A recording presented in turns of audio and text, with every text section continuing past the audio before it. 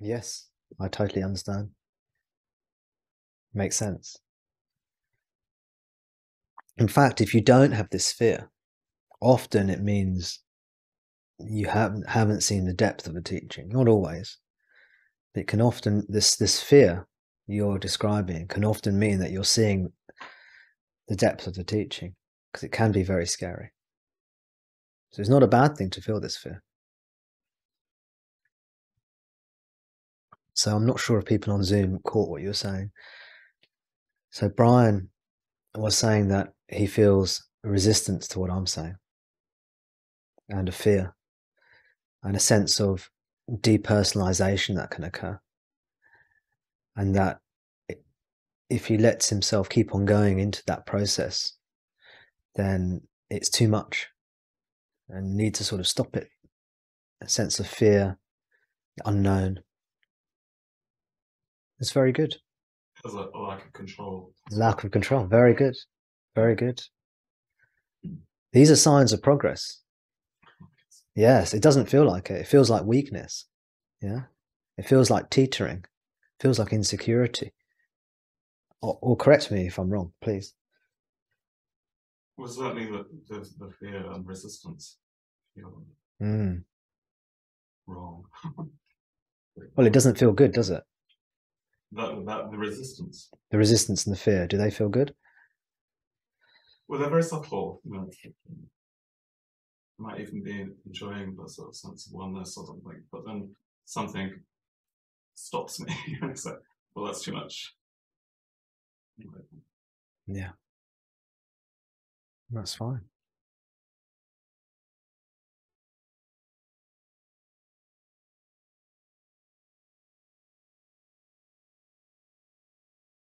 So just go with it. You don't have to go with it, no.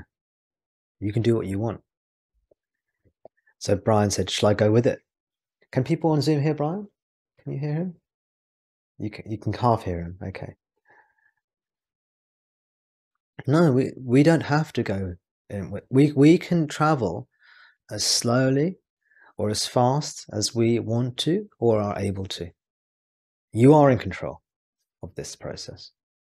You are totally in control of this process. This process, this spiritual process, let's say, this process of spiritual realization, of self-realization, of coming home to God, or coming home to our Guru, Bhagavan Ramana, discovering ourself. These are all the same thing. Remember, knowing God, knowing ourselves, knowing Bhagavan, these are all the same thing, because these three are the same. How quickly we want to do that, how slowly we want to do it, is totally in our control.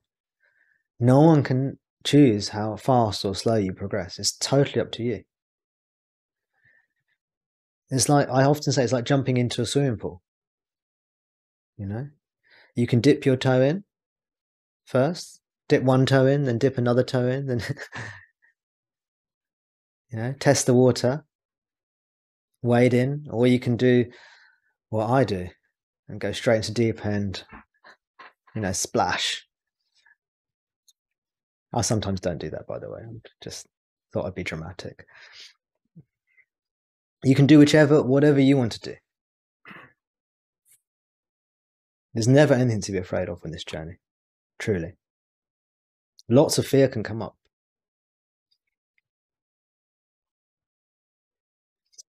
See, the key thing here is not logic. It's not reason. It's not conceptual understanding. We all come to see the key thing for spiritual progress. And this is not necessarily a popular thing to say. This is my experience.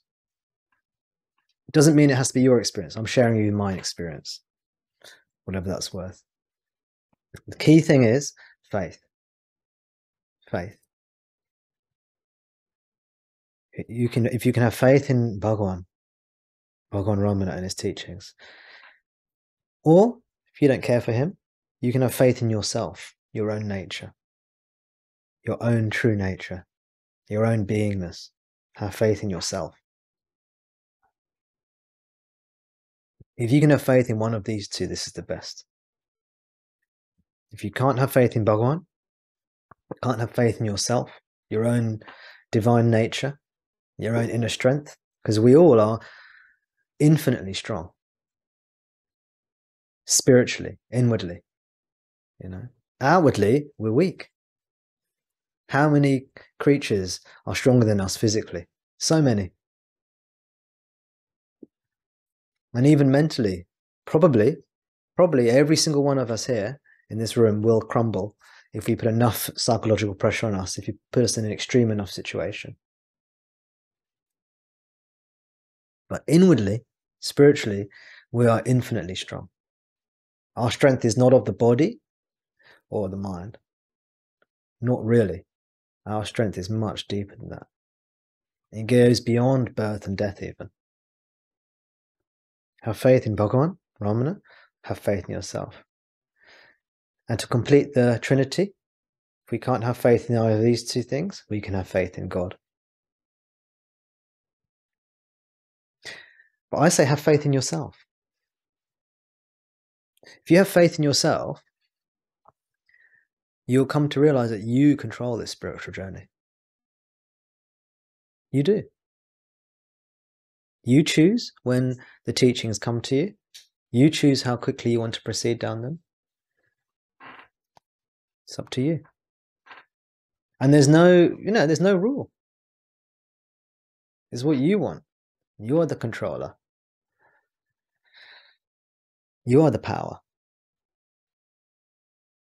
I'm in your hands.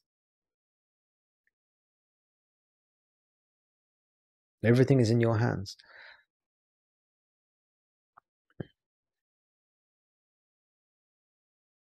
Everything is in your hands. It's up to you. Again, this is not an appeal to reason. Yeah? Because rationally, I don't really have much to stand on. Philosophically, it's very difficult to build this case. That's not what I'm doing. I'm not trying to appeal to your reason. I'm trying to appeal, if anything, to that part of you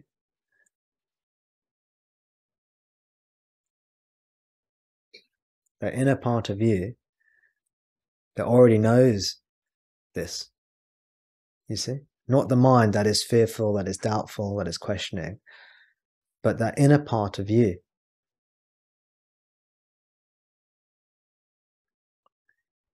That inner part of you, you can commune with it when you're quiet.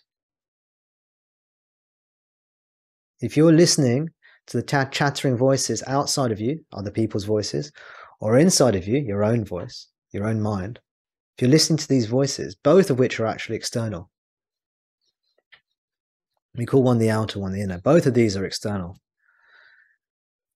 If you listen to one of these two voices, outer voices or inner voices, other people or our own minds, we're not listening to our innermost self.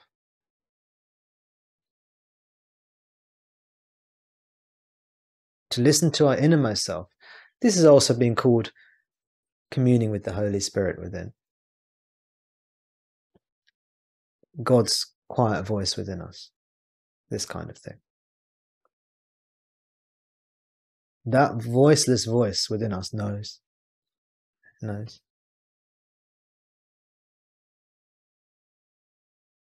The external voices, they don't know.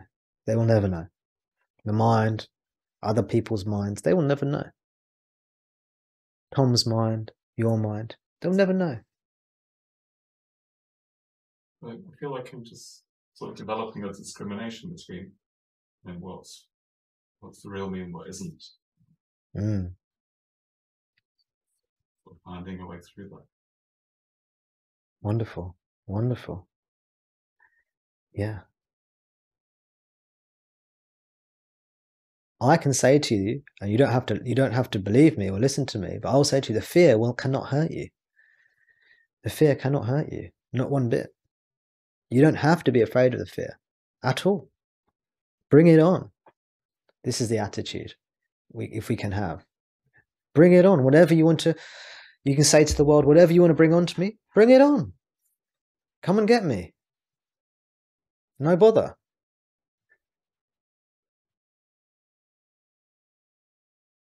I'm not saying you have to do that, but maybe you'll be inspired by me. I hope so. Even if just a little bit.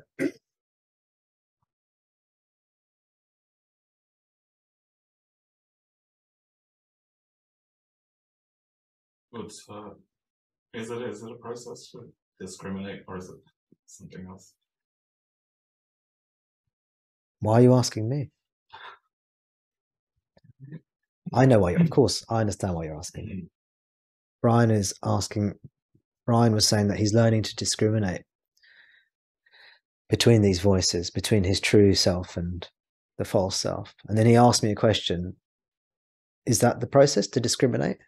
And I rather cruelly said, why are you asking me? And of course, I'm sitting on a chair at the front of a room, so it's totally obvious why he asked me. But and it's fine to ask me, of course, that's what I'm here for. But I want you to know the answer for yourself without having to rely on Tom. Is that what you'd like to do? Is that what you're moved to do? Do you think that's right, Brian? What do you think? Well, I think it's kind of not renouncing the past. So,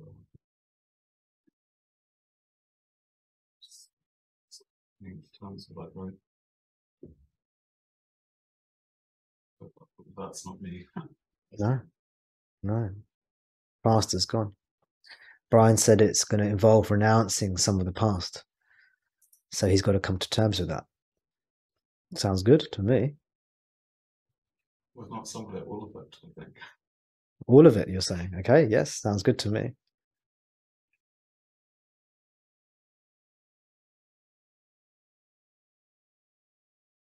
By past, do you mean the psychological burdens, the emotional burdens you carry?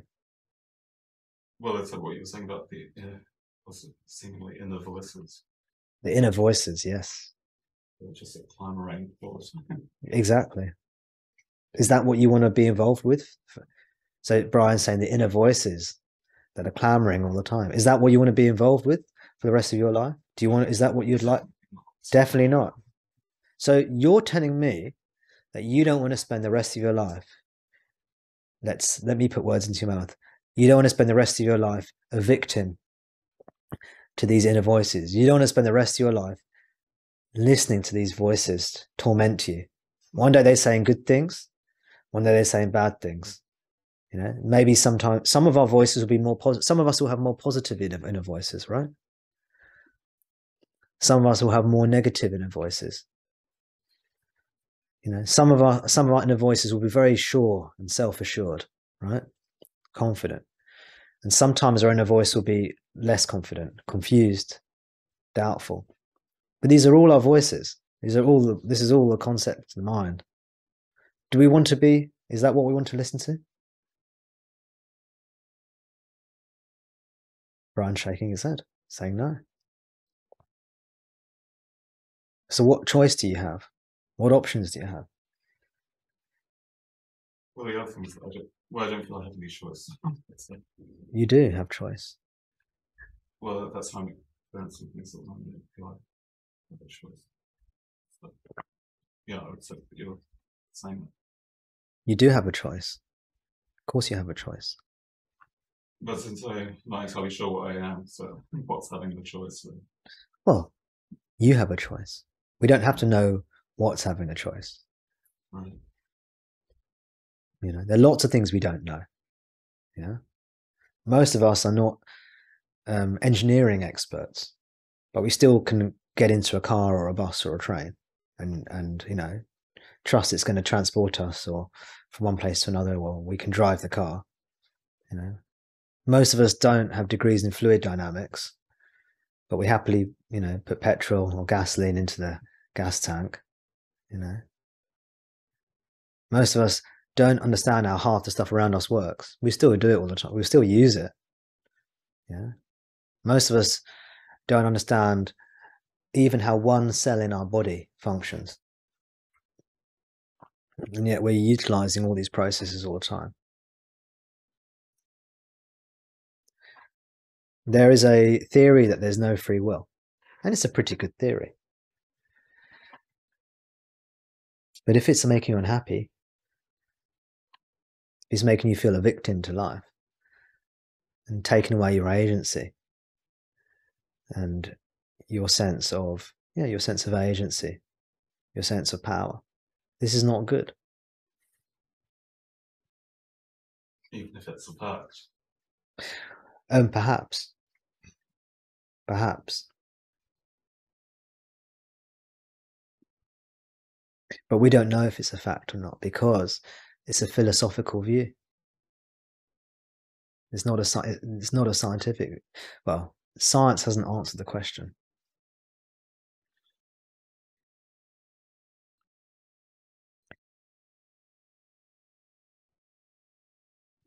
Science doesn't give us answers to these questions, actually.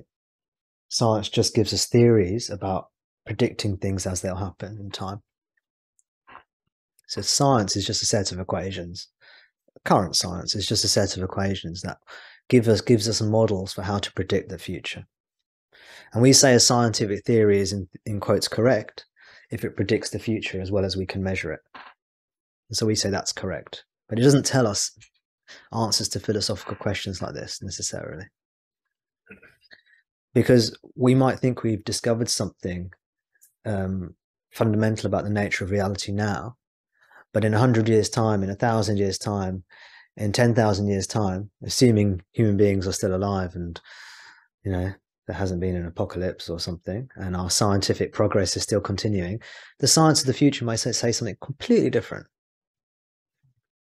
Just like many people in the 1800s, many very distinguished scientists felt that they had discovered everything that science had to discover. They thought they'd figured out the entire universe with their Newtonian physics. And then, of course, quantum theory came along, special relativity came along, and they realized there's a lot more they have to discover.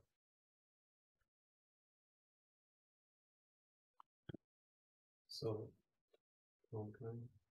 Actually, if you hold on, we can come to you, Jerry. Yeah. I would say this to you, Brian. Have faith in yourself. You have an inner power within you. This is why you're here. Because there's a part of you that knows that. It's not the mind. The mind will never know. If you spend your days, your hours, your weeks, your months, your minutes, your seconds listening to the mind, that will not help you with this endeavor. Not with the spiritual endeavor.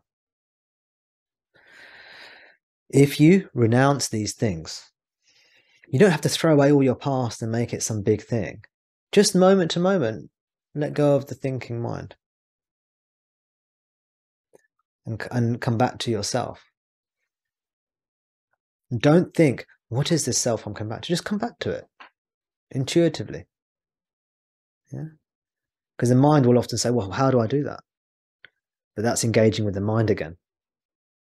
But instead of engaging with the mind, if we have faith in ourselves and say to ourselves, I know how to come back to myself. This is intuitive knowledge within me.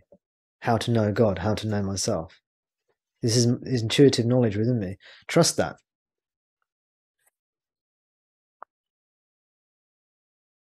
Don't make words and concepts and books and external people your authority. Look to yourself. Don't believe that you don't have free will. It's a belief in the mind. That's conceptually rationalized out based on limited data. Actually, the truth is, you have control.